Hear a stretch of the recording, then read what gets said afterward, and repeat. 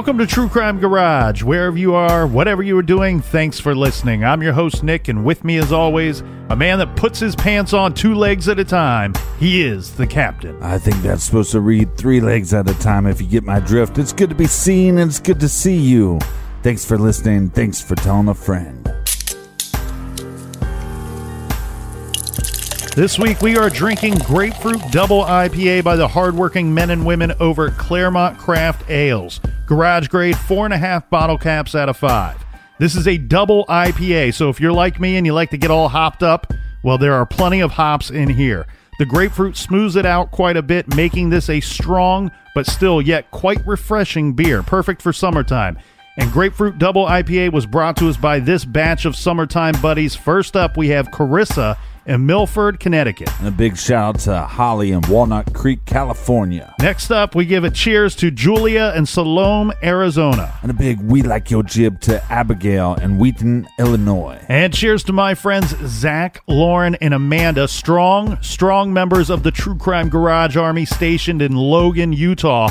And last but not least, a big Texas shout out to Terry and Amy in Waco. For all things True Crime Garage, go to truecrimegarage.com, check out our blog for case discussion, and check out the store page to get one of our many True Crime Garage shirts. If you'd like to listen to our early episodes, episode 1 to now, you can check that out on the Stitcher app, exclusively on the Stitcher app. If you'd like to check out our show Off the Record, it's our other weekly show where we give updates on other cases. We kind of talk about behind-the-scenes stuff in the garage. You can find that at StitcherPremium.com/True Crime Garage. That's enough of the business. Everybody gather around, grab a chair, grab a beer. Let's talk some true crime.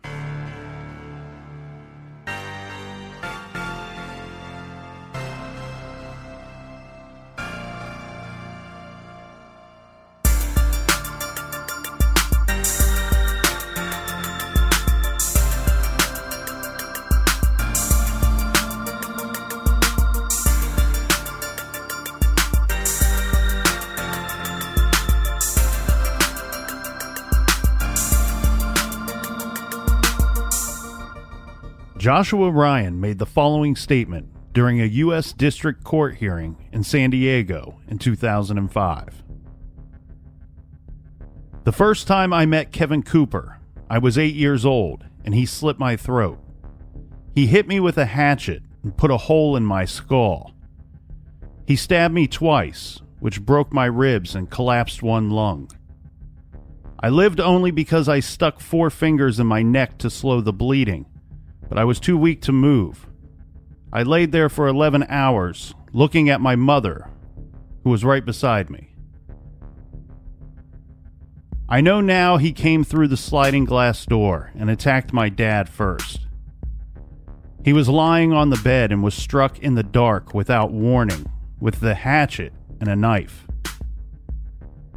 He was hit many times because there was a lot of blood on the wall and on his side of the bed. My mother screamed, and Cooper came around the bed and started hitting her. Somehow my dad was able to struggle between the bed and the closet, but Cooper bludgeoned my father to death with the knife and hatchet, stabbing him 26 times and axing him 11. One of the blows severed his finger, and it landed in the closet. My mother tried to get away, but he caught her at the bottom of the bed, and he stabbed her 25 times and axed her 7. All of us kids were drawn to the room by my mom's screams. Jessica was killed in the doorway with 5 axe blows and 46 stabs.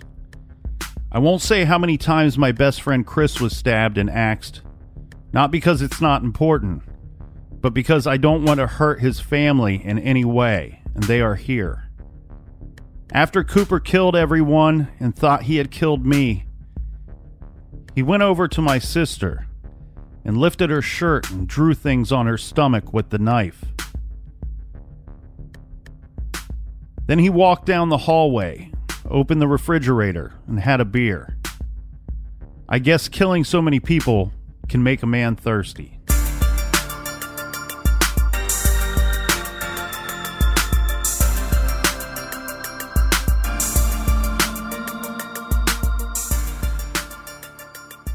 Franklin Douglas Ryen grew up on the outskirts of Des Moines, Iowa.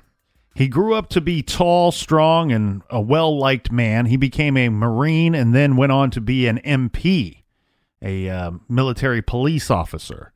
By the way, he went by the name Doug, so we will just call him Doug. Peggy Ann Ryen was born Peggy Ann Howell. She got her first of many horses that she would own in her lifetime when she was just 12 years old. Horses were her passion, and she would be gifted several horses from her twice-divorced mother. This is Dr. Mary Howell. Peggy was always strong and athletic, and she grew up to be 5 foot 8 inches tall. Peggy loved to train horses and enter them in competitions. This is near her mother's chiropractic practice in Pennsylvania, not far from Lancaster. As a teen, she aspired to become a veterinarian, but her mother persuaded her to follow in her footsteps. So just like her mother, Peggy attended the Palmer School of Chiropractics in Davenport, Iowa. She graduated in 1963, and then she went to work for her mother at the chiropractic clinic that she owned located in Santa Ana. 3.5 years later, Peggy ventured out on her own, opening up her own clinic in Santa Ana.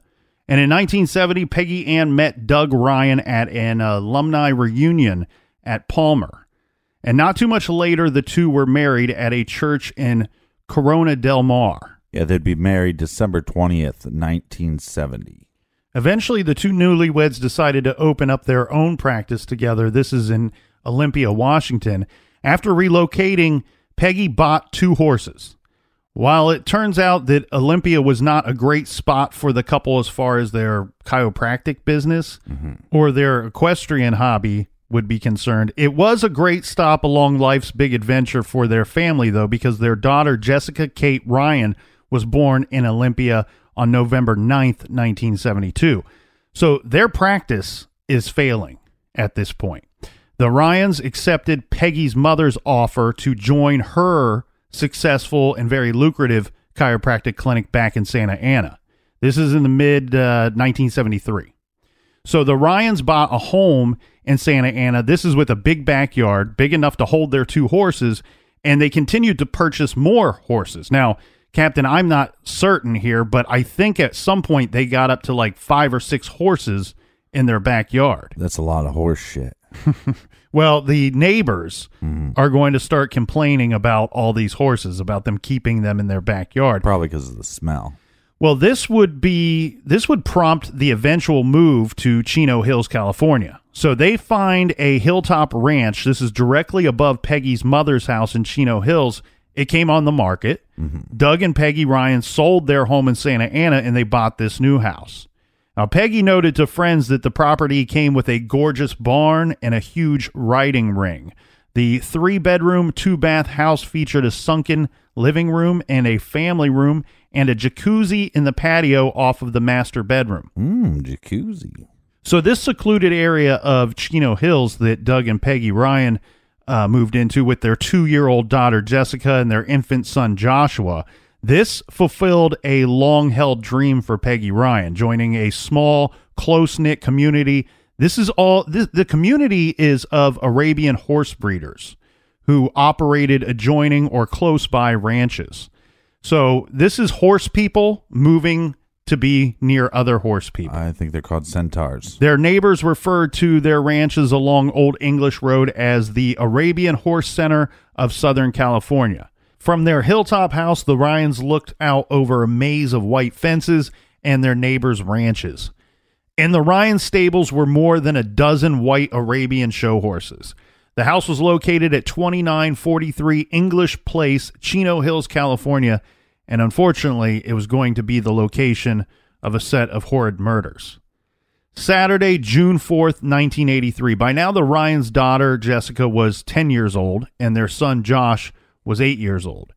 There were not many boys in this neighborhood, the same age as Josh, but there was one boy who had become very good friends with Josh, and this is 11-year-old Chris Hughes. Chris and Josh had gone trick-or-treating together. They were very close. Christopher Hughes was almost 5 foot tall, and he had just completed the 5th grade. Christopher was a good student. He had lots of friends. He was on the swim team, and he had a room full of trophies to prove it. He liked Star Wars, and on this Saturday, after an invite from his friend Josh, he begged his mother that he be allowed to stay the night at the Ryan's family home. She agreed, but told Christopher to remember that he needed to be home in time in the morning for church. Christopher's mother watched the two boys ride away on their bicycles toward Josh's home. Now, that evening, the Ryans, with their guest Christopher, they attended a potluck dinner with about 100 other equestrian enthusiasts. That's hard to say, equestrian enthusiasts, and their families at the Chino Hill home of George and Valerie Blade. This was a pretty big party. Yeah. And again, all horse people. It was a BYOB affair. They arrived to the gathering with a bottle of pink Chablis. That night at the party, the Blade's son, Jason, pleaded with his parents to allow him to stay the night as well at the Ryan's home. But he was not allowed to because I guess like their grandmother was in town and visiting. Right.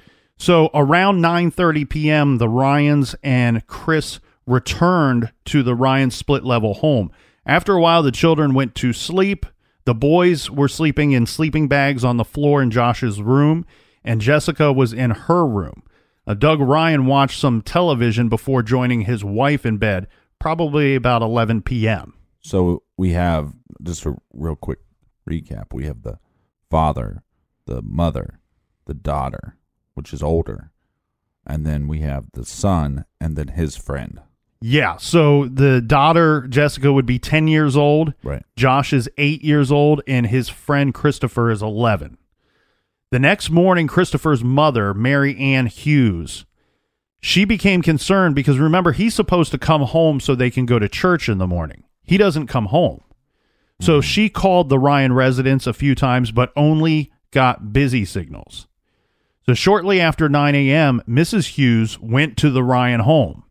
She noticed that the barn was closed, and it didn't look to her like the horses had been fed or let out or whatever it is you're supposed to do with horses. I'm not going to pretend to know what well, let's just assume that they need to be fed in the morning. I have dogs. I feed them and let them out in the morning, so I'm guessing horses are the same.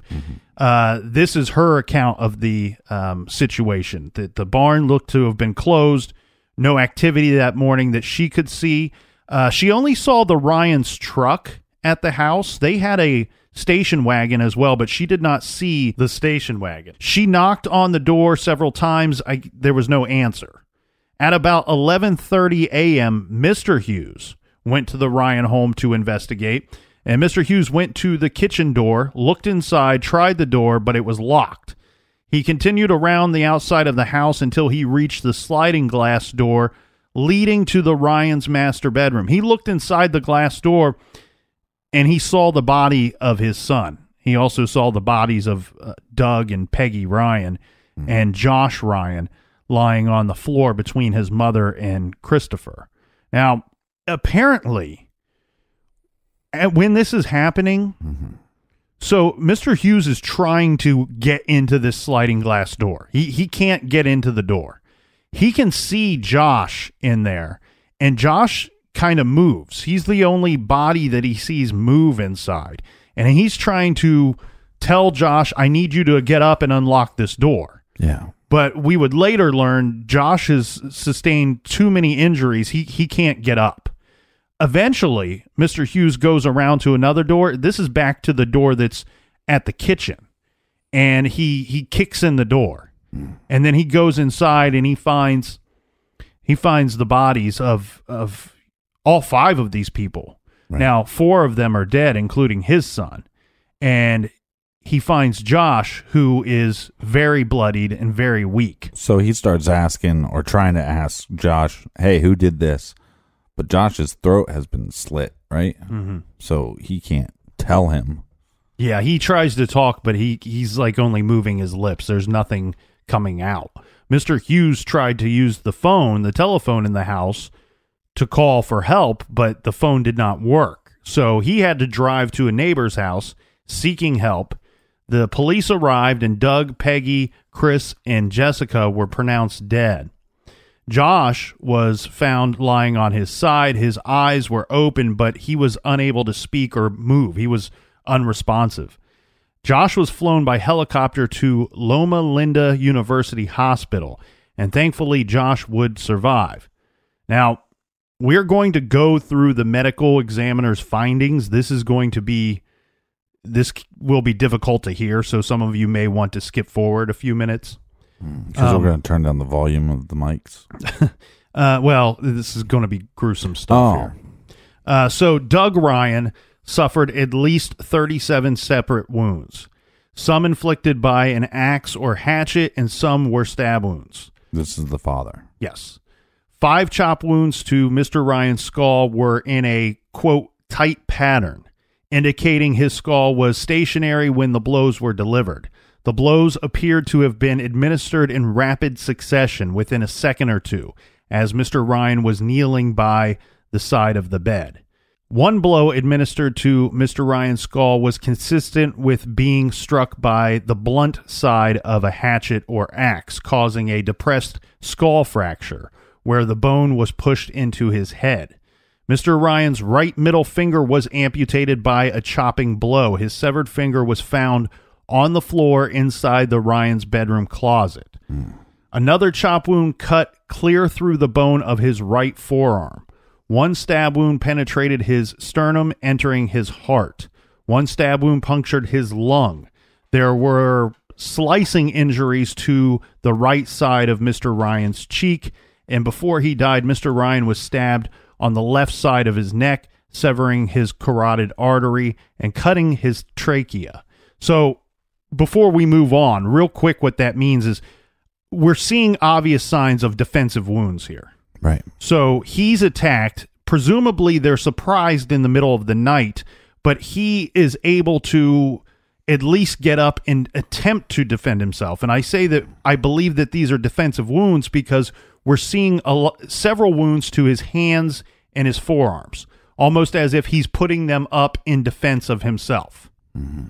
Now, the one thing that I think is important here too is the wounds to his skull, which they titled as a tight pattern, would almost indicate that they are made in rapid succession by the same person, by the same hand, same weapon, same individual inflicting these wounds. Mm-hmm. Peggy Ryen suffered 32 separate identified wounds. These wounds were primarily on her head, chest, and neck areas.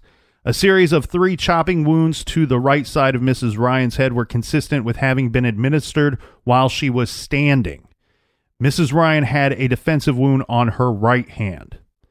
Jessica Ryen, the daughter, suffered 46 separate identified wounds consisting of a combination of chopping and stabbing or incision wounds. Jessica suffered a stab wound to her neck. The wound resulted in massive bleeding.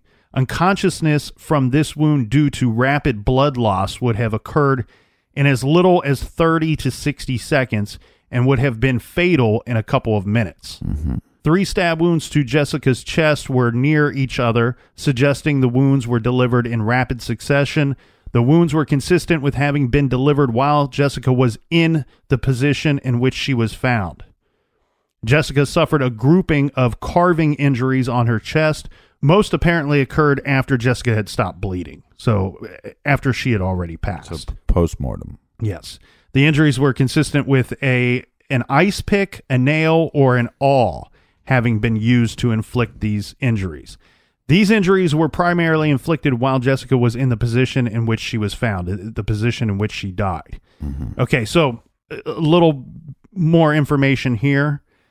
It looks like she suffered early on in the attack. She suffered a wound that was great enough, powerful enough for her to be knocked unconscious because of the rapid blood loss, mm-hmm. which she would die from that. So a lot of these wounds that she suffered, we can assume she suffered these wounds after she was already passing away, as she was dying, as she was unconscious. So we're not going to see as many defensive wounds on her because she didn't have the opportunity, the chance to defend herself. Right. Now, one thing that I think's interesting here, though, Captain, is we are seeing the suggestion of a possible third weapon being used here.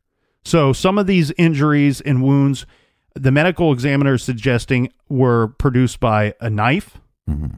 And then we have other wounds that he's suggesting were produced by a hatchet or an axe. And then we have wounds to the girl that suggest that they were created by an ice pick or a nail, something to that effect, but different from the knife and the hatchet. Right. Now, Christopher Hughes suffered 25 separate wounds. A chopping wound to his right wrist went through the bone of his forearm, almost severing his hand from his wrist. Wow. Chris also suffered a chopping injury to his right hand. The injuries were consistent with defensive wounds.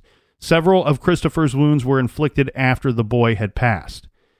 Joshua Ryen, the little boy that somehow survived his injuries, including a hatchet wound to the top of his head, a stab wound to his throat, and a hatchet wound near his left ear. Now, the coroner, this is Dr. Root, who performed the autopsies, believed that the injuries could have been inflicted quickly, within 1 minute for each of the victims. He suspected each victim died within minutes of being attacked. Our survivor will be able to report his limited memory of the murders. Mm-hmm. This is a breakdown of Josh's eyewitness report immediately after his rescue. There was a clinical social worker at the hospital that interviewed the boy that afternoon in the emergency room. Josh was unable to speak. He pointed at words and numbers on this chart that were provided to him by the social worker. Right. He's going to use this method to try to tell the social worker what had happened, what he had witnessed during the attack.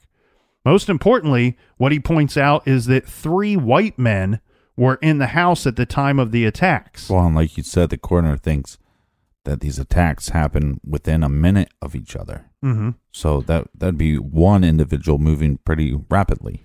Or suggesting that there's more than one attacker. Right. So the social worker says, I asked Josh how many people were there. And Josh pointed to the number 3.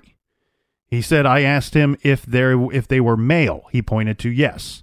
Yeah. Now, I don't want to say that you're wrong, but I do believe that when they said how many people were there, that he actually pointed to 3 and 4. I mean, that's just what I heard. He also asked the boy if the men were black, and Josh pointed to the word no.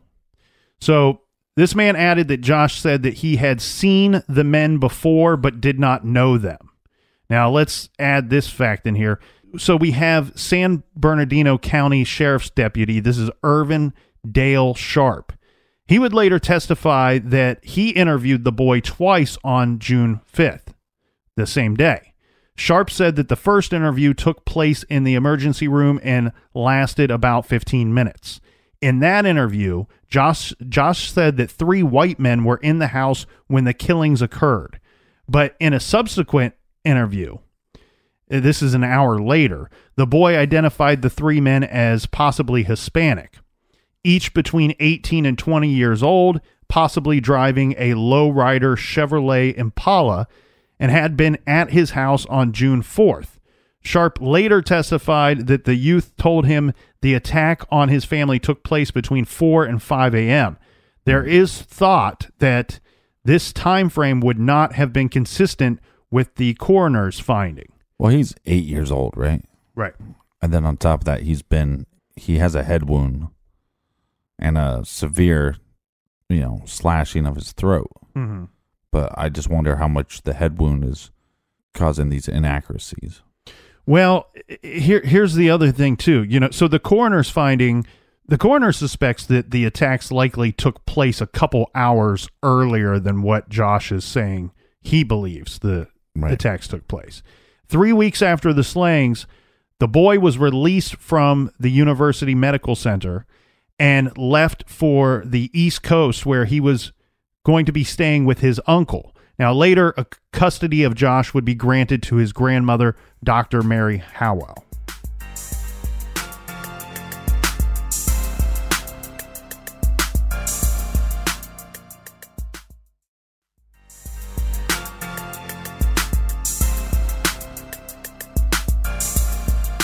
All right, we're back. Cheers, me mateys. Well, Captain, I think we should probably introduce Kevin Cooper to everybody. And, you know, we have the situation here where we've titled this episode Kevin Cooper, and other than Joshua's statement to the court, we've not heard his name yet.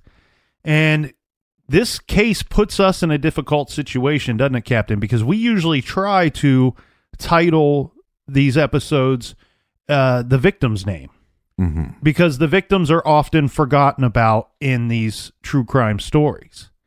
Here, we have Kevin Cooper, who, as you heard Josh's statement, he says, killed my family. But the reason why we title it Kevin Cooper is there is some question about this man's guilt. And what we really wanted to present to everybody is the facts of the case so everybody can form their own opinion. Is Kevin Cooper guilty of having killed this family? And after reviewing all of the evidence and after looking at this story, you presented this case to me, and I had not heard of this case, which I found a little weird because once I started diving into it, it seems to be a fairly popular case, especially in the California area. But after you told me about this case and we're looking into it, you know what kept running through my mind is this is, you know, the famous show Making a Murderer. This should have been about Kevin Cooper. And I know I'm not going to win a lot of people over with this statement, but looking at this case, I think one could present evidence to look. Stephen Avery looks a lot more guilty to me than Kevin Cooper. But okay, let's go through. Let's introduce Kevin Cooper, and then we will try to get to some of the evidence here, Captain. So Kevin Cooper was adopted as a baby. He suffered an abusive and troubled childhood in Pennsylvania. He would run away from home at a very young age. Later, he said that this was to escape beatings. The trouble he got into as a child involved shoplifting and marijuana charges. He never graduated from high school. Kevin Cooper really got into trouble. This was in Pennsylvania when he stole a car from a teenage girl. Now, apparently the girl interrupted him while he was committing this. He was committing some form of residential burglary. Okay. She interrupts him committing this crime. He then steals the car, but he also took the girl with him. And Kevin Cooper would later admit forcing the 17-year-old girl into the vehicle. Now, she says that he also hit her. He threatened to kill her, and that he had raped her. He flatly denies hitting or raping her. Do we have any evidence of this? I don't know. All I have is his statement where he admits to stealing the car and forcing her into the vehicle. I think this is a he said, she said situation. I don't think there was a lot of evidence to point either direction. And then you have a guy that is willing to admit to some of the charges, Right. Unfortunately, I think probably should have been charged with kidnapping a minor. But regardless of the charges, he is going to do time for this. Cooper would also be arrested, charged, and convicted several times. These are for theft-related offenses. He escaped from custody in Pennsylvania numerous times. Then he goes to California. In California, Cooper is arrested, charged, and sentenced to state prison for 2 counts of residential burglary. Now, how old is he at this time? Well, this would have been in 1982. And this is in Los Angeles County. Cooper lied about his identity, his background, and his criminal history by using the false name of David Troutman. Now, on June 1st of 1983, Cooper was transferred to a minimum security portion of the prison in which he was being housed. 2 days before the murders, he escaped on foot from the California Institute for Men. Oh, so I just want to get this clear. He's actually serving a sentence, a 4-year sentence, but under the name David Troutman. Correct. Yeah, that's interesting. He lied about his identity, and it would make him appear. So he got a pretty light sentence, and that being because of 2 things. He lies about his identity because he's escaped from prison in Pennsylvania, one, and he has a lengthy criminal history of these, most of these are pretty minor charges, but he has a lengthy criminal history where he probably would have faced considerable more amount of time there. Right. And he's then shipped off to this minimum security portion of the prison. This is when he escapes from prison, and it's just a couple days before this family is found murdered. So when he escapes from prison, I mean, this is just, he just kind of walks through a field, like runs away from a group of people or something. Do we have much information on this? Well, okay. And this is why I say that this is the case that should have been featured on Making a Murder. Not because that's not a spoiler alert where I think that Kevin Cooper is innocent. What I mean by that is the problem with this case, and when you try to research this case, is it gets presented in some different lights. And it depends on who you're getting your information from, because there are some people out there that are pretty hardcore that Kevin Cooper is innocent. There's some other people on the opposite side of the fence that he's very guilty. And then there's some people, and these are the ones that I don't like to get any information from because I don't feel that I can trust it. There are some people that I believe that are just so much against the death penalty. And because Kevin Cooper would eventually be on death row for these murders, I think that they skew the information a little bit. So some people would have you believe that his escape from this prison is as simple as he finds a hole in the fence, he walks up to it, he goes through the hole and walks away. Peace out. Yeah. The hole in the fence portion seems to be pretty true. What doesn't seem to be true is that he just kind of, moseyed on down the road and walked to Chino Hills. Right. The reality is that he did climb through this hole in the fence, but he goes and he hides out in some lumber yard, and he waits for the sun to go down because he's going to need to flee after dark. He doesn't want to be seen. And mind you, he's wearing all of his prison garb. He looks like somebody that just walked out of the prison. Right. So he's going to wait till sundown, and during the cover of darkness, he's going to go to this Chino Hills, and he finds this vacant house. This house is owned by a couple of people, Larry Lease and these brothers, Roger and Kermit Lang, own this house. Now, some of the information out there will refer to this home as an abandoned house. This could not be further from the truth. This was a home that was being used. These men would use this home. This home was completely outfitted, and they actually rented it out from time to time. So this was not an abandoned house. He happened to find a home that was empty, had no people staying in it. Right. And he decides to stay there and make it his hideout. So we'll refer to it as the hideout house because that's kind of what it is. He's on the run from the law, and he's hiding out at this house. While he's there, he's doing typical things that you would do throughout your day. He's, using the restroom, taking a shower. He did say that he slept that night, the first night, in one of the beds. However, all of the bedrooms have windows. He was concerned that somebody would see him through one of the windows, so he started sleeping inside the closet of the bedroom. While he was there, he found beer and other things to drink while he was there. He was smoking cigarettes. Now, the key thing about this house, though, this house is down the hill, and it's actually nearest to the Ryen house. Right. This is just 126 yards away. Now, that should give you some idea of what kind of neighborhood we're dealing with. This is the nearest home, and it's more than a football field away. Yeah, but not much more than a football field. So Cooper slept in the closet of a bedroom that was nearest the garage.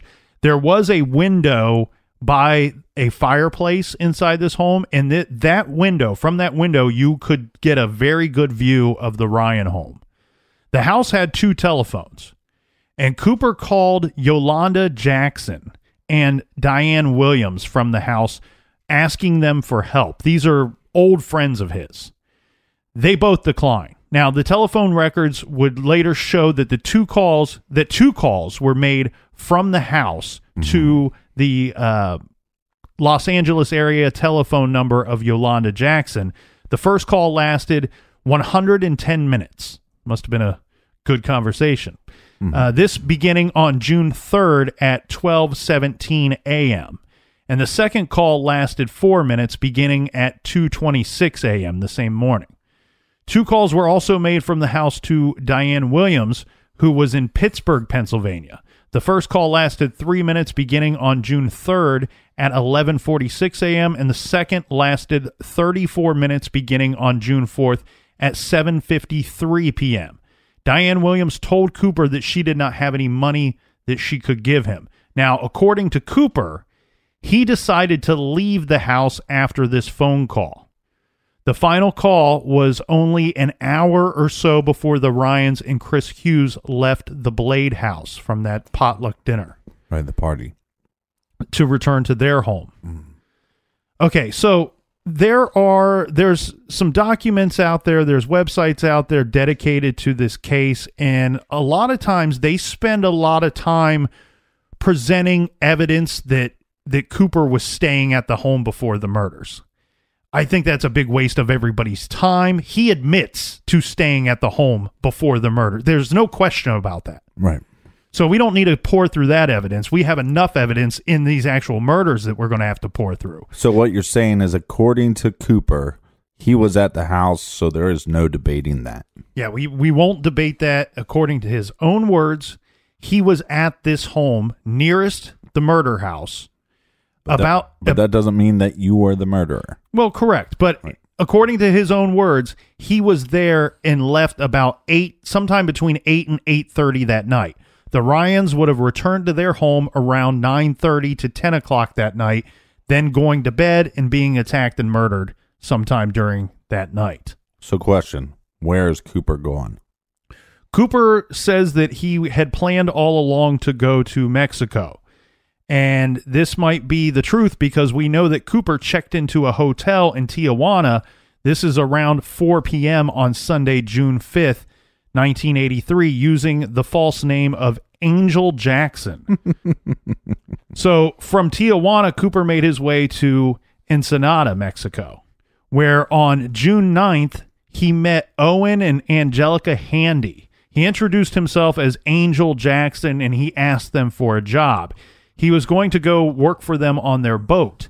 The Handys then set sail for San Francisco, and Cooper, posing as Angel Jackson, went with them. During this time, the Handys saw Cooper in possession of numerous items later identified as having been taken from the vacant house nearest the Ryan's home. They stopped at various places along their way to San Francisco. Cooper stayed on the boat.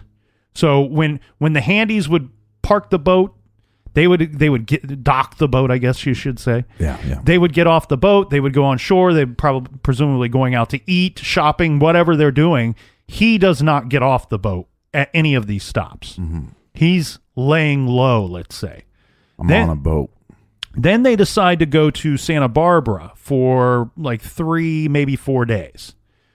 On July 30th, 1983, Santa Barbara County Sheriff's Department responded to a call for assistance of an attempted rape on a boat that was docked next to the Handy's boat in Pelican Cove. The 26-year-old female victim reported that a man she identified as Kevin Cooper attempted to rape her at knife point. Cooper tried to flee when the authorities came to the dock to arrest him. The sheriffs observed Cooper throw an object into the water before he dove off the Handy's boat, swam to a dinghy, and started to row for shore. The sheriffs recovered a knife from the water where Cooper attempted his unsuccessful escape. He was arrested.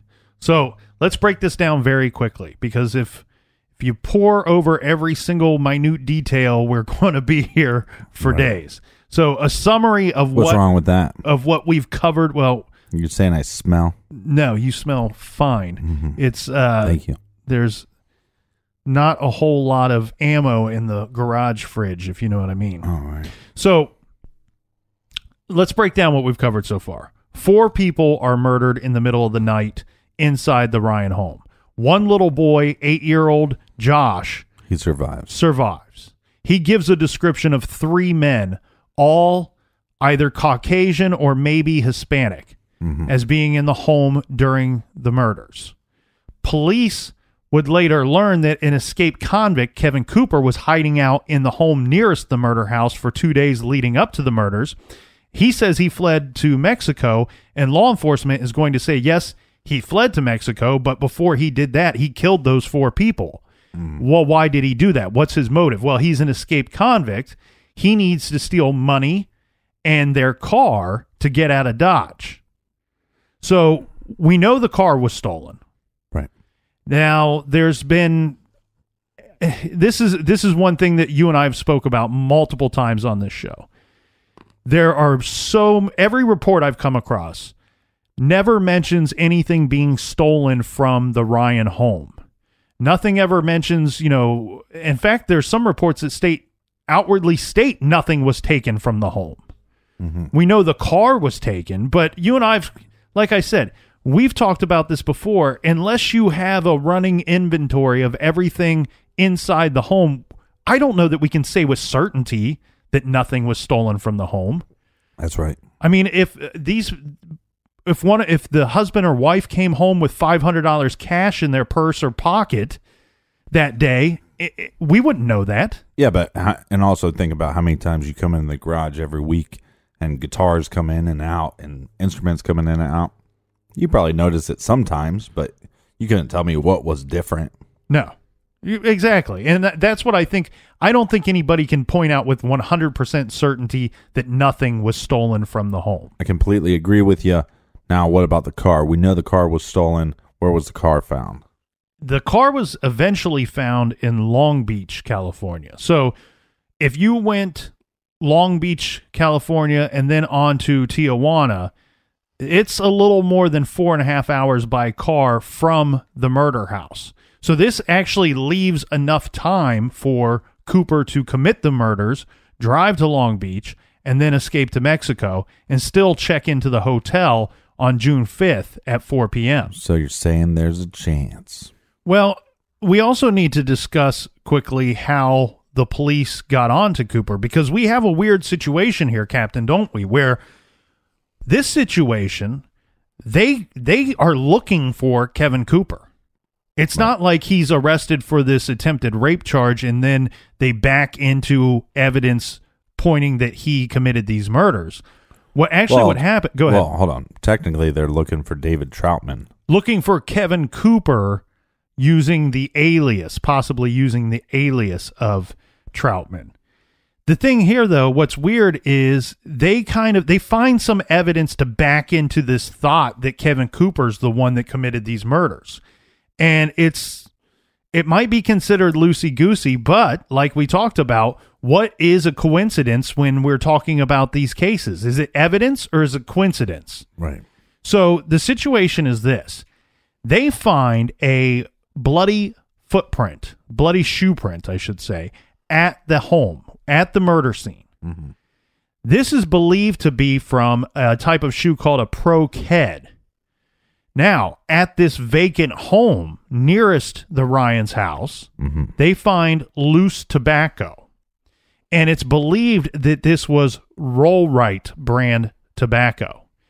Well, why is that significant? It's significant because this is the type of tobacco that was given out for free to inmates of the prisons at the time.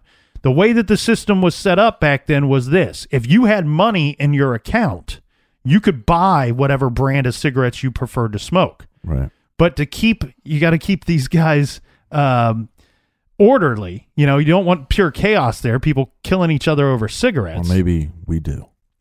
So what they would do is they would hand out this cheap, loose tobacco, and you could roll your own cigarettes. Mm-hmm.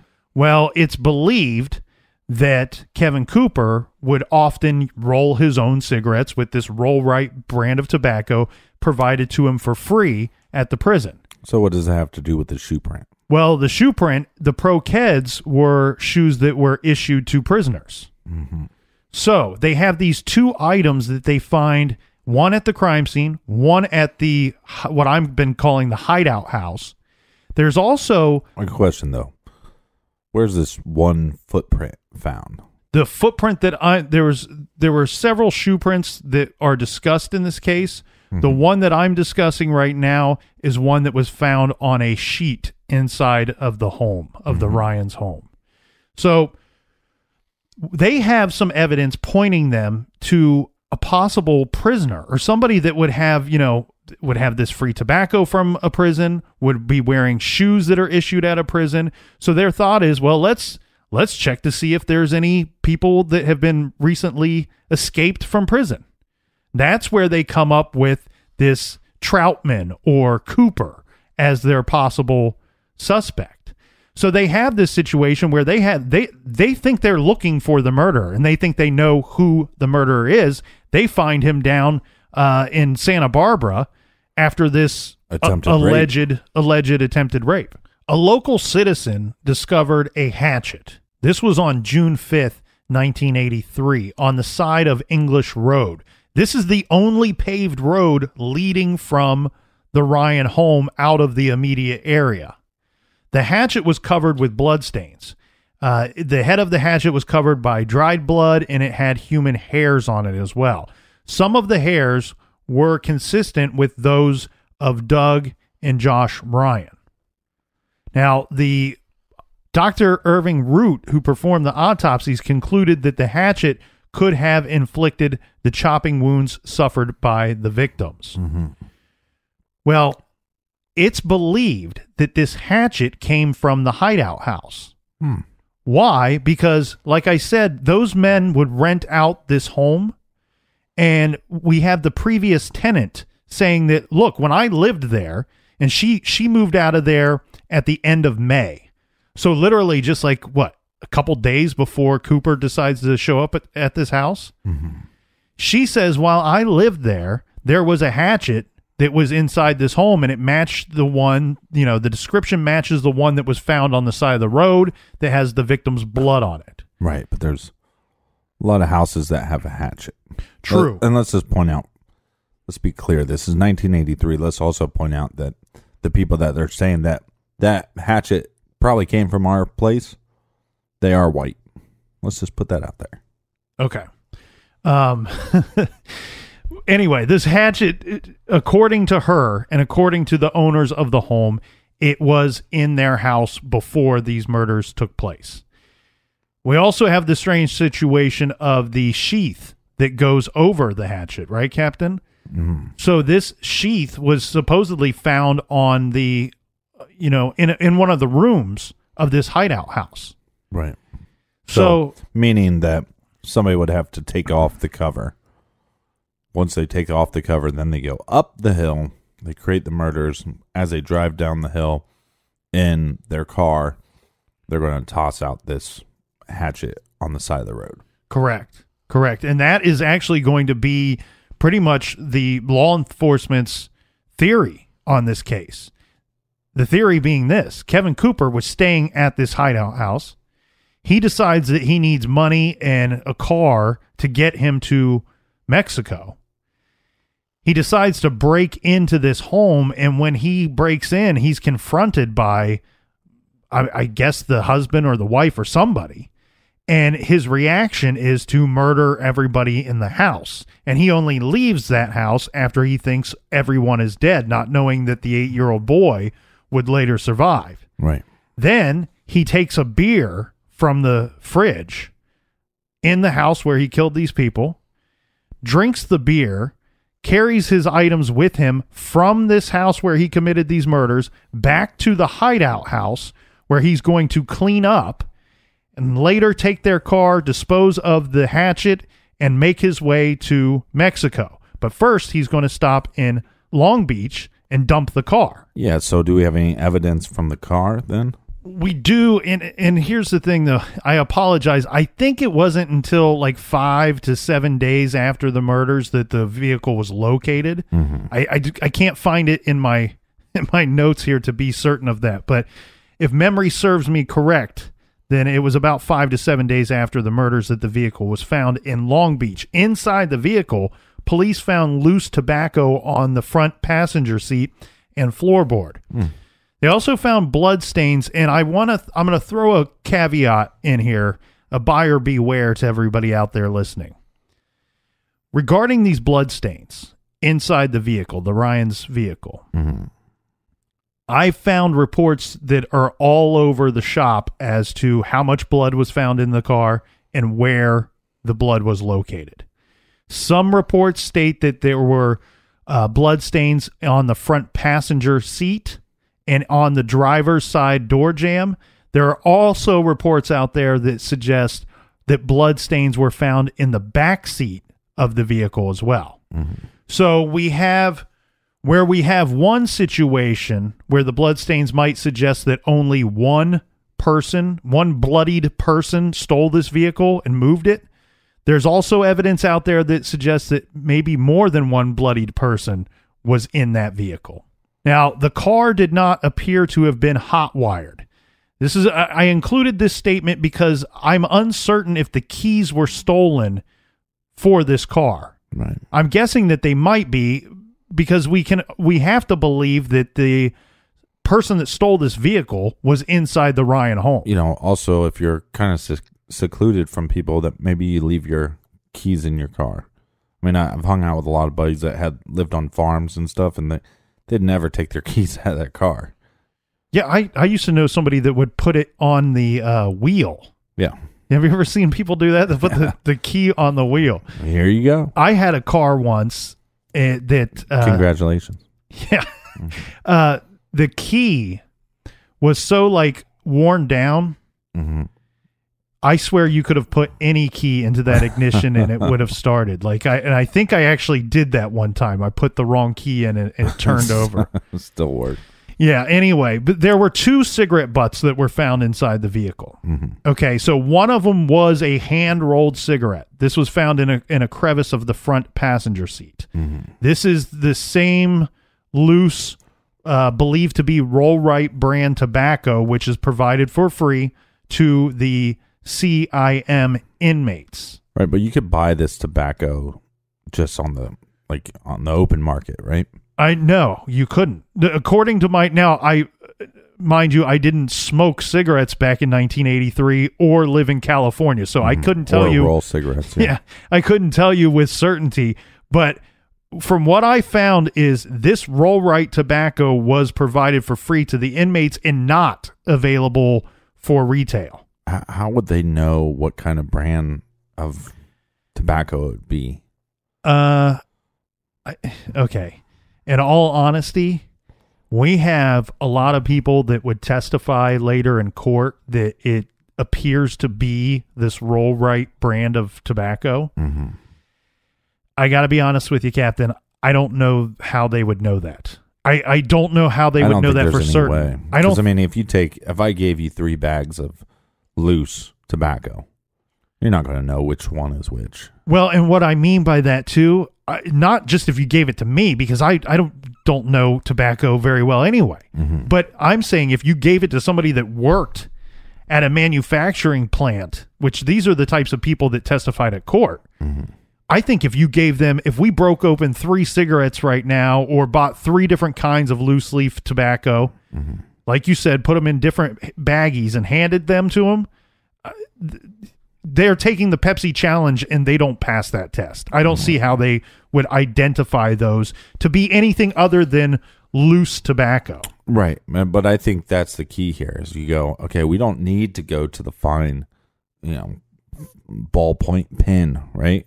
We just need to have a marker line, right? So we just need to go, hey, we have a loose tobacco. Now, in 1983, there's probably more people rolling cigarettes than there are now or was at the height of when people smoked. But it's still important because that's it's a lot smaller percentage. Well, and then you have another issue here, too.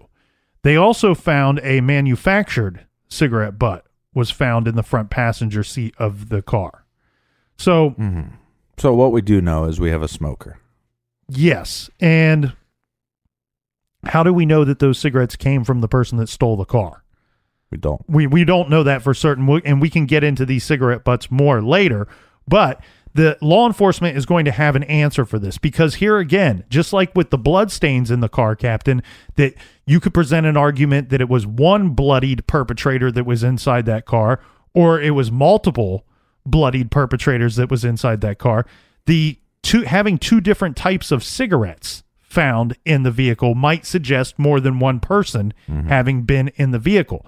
The problem with this, though, is we have Kevin Cooper, who admittedly stayed at this hideout house.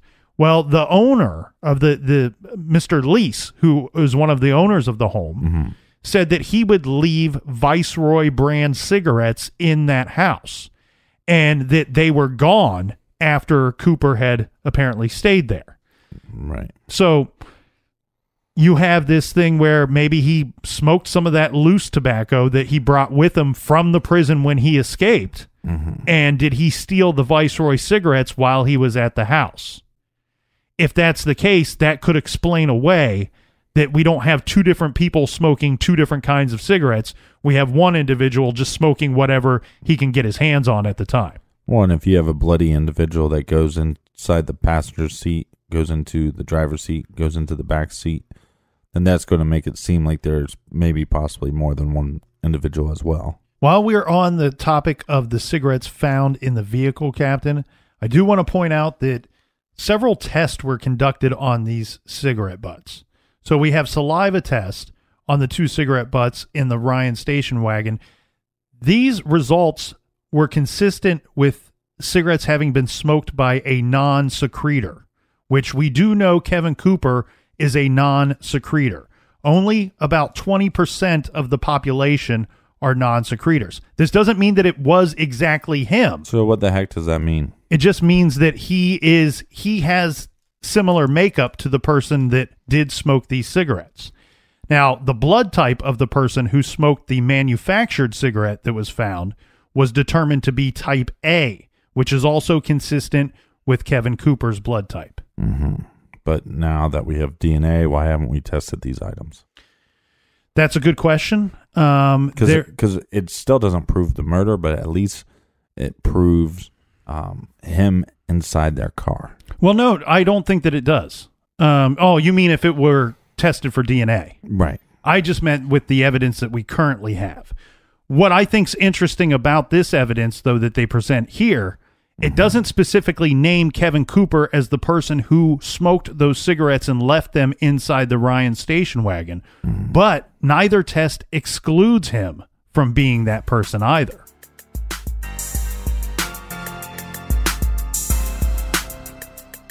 We got a ton more to get to. Please join us back here in the garage tomorrow. Until then, be good, be kind, and don't litter.